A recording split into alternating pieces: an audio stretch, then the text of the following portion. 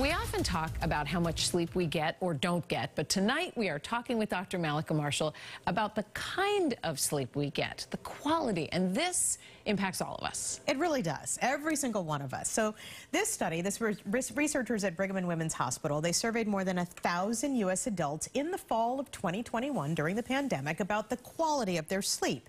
For example, did last night's sleep leave you feeling groggy in the morning?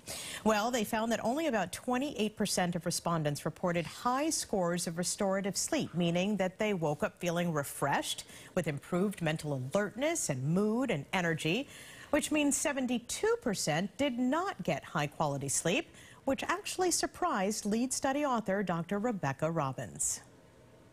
It's really the converse of a lot of these other nationally representative data that we have that show that only 1/3 of Americans are in the problematic category.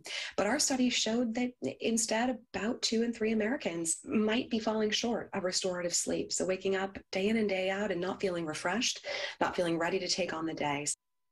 Now, not surprisingly, people with multiple children, sandwich caregivers who are taking care of kids and older adults, and those out of work and under financial stress tend to report the least restorative sleep. So, how can you improve the quality of your sleep? Well, Dr. Robbins says to go to bed and wake up at the same time every day, including weekends. She says Monday to Monday.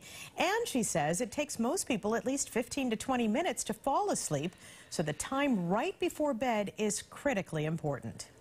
So really think of that as part of the process and add that to your number that we all shoot for, whether it's hopefully 7 or 8 hours. Tack on an extra 30 minutes and think of that as your wind down time and pack it with things that you love.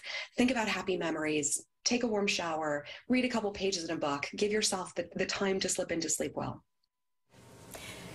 You know, she says when it comes to sleep, we adults need to take the same advice that we give to our children. We need bedtime stories, too. That's true. I listen to books on tape right before I go to sleep. I don't know whether it helps or not, but it certainly calms me down. Well, that's what the 11 o'clock news is for. It's like a bedtime story when you join us. There you go. But good advice, Doctor. Thank you. You're welcome. David?